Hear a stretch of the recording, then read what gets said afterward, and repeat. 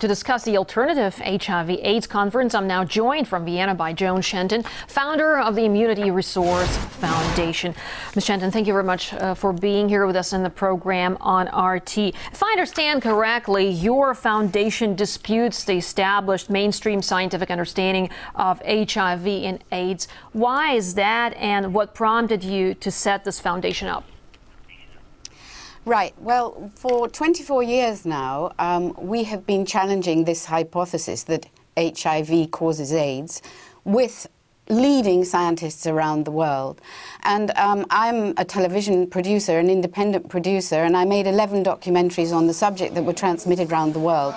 But it didn't shift opinion. And what is happening this week in Vienna is extremely important, because the conference here that we had for 2 days before the big World AIDS Conference has shed light on all the major issues that challenge HIV as the cause of AIDS and AIDS as a sexually transmitted disease.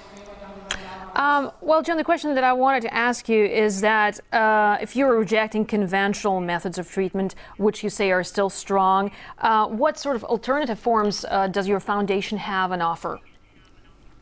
Well, conventional treatment has actually caused the death of a whole generation of young gay men in America when they were on the high doses of AZT.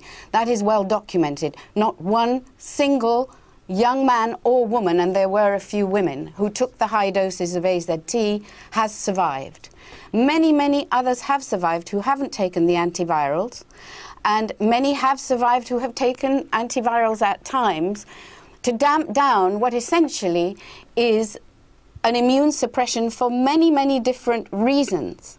So it's extremely important to be challenging this hypothesis, which, of course, is tied up with hundreds and billions of thousands of dollars of international money, which have led to absolutely no result. Well, Joan, do we have reasons to believe that alternative methods are more effective than the current mainstream ones? Look, AIDS, as it's called, has remained restricted to the high-risk groups. It hasn't spread as a heterosexually spread disease at all. It hasn't behaved like an infectious disease.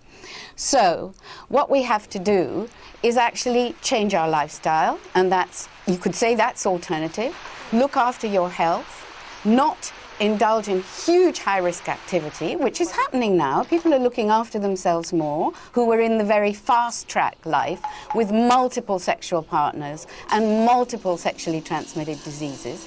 And then, if you look after yourself enough, you will get better. And that is my experience. And I've been watching young people who tested positive many years ago. In fact, we did a test ourselves. We tested 35 blood samples through at the University of Surrey.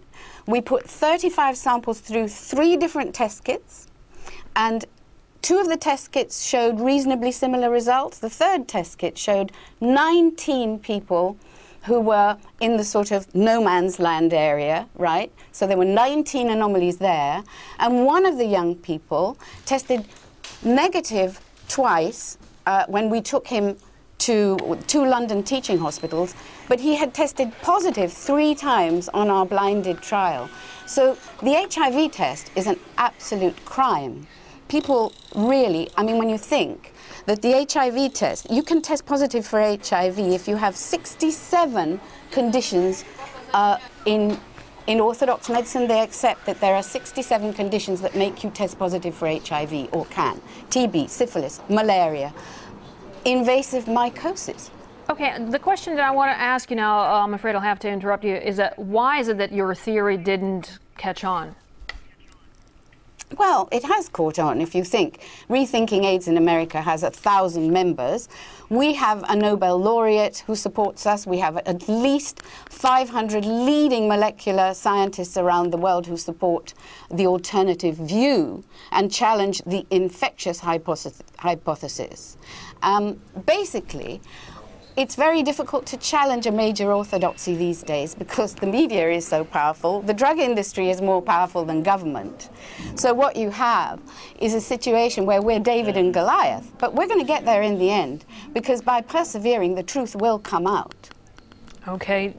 Joan Shenton, thanks very much indeed for sharing your views with us. That was founder of the Immunity Resource Foundation talking to us from Vienna, where the HIV/AIDS conference starts today.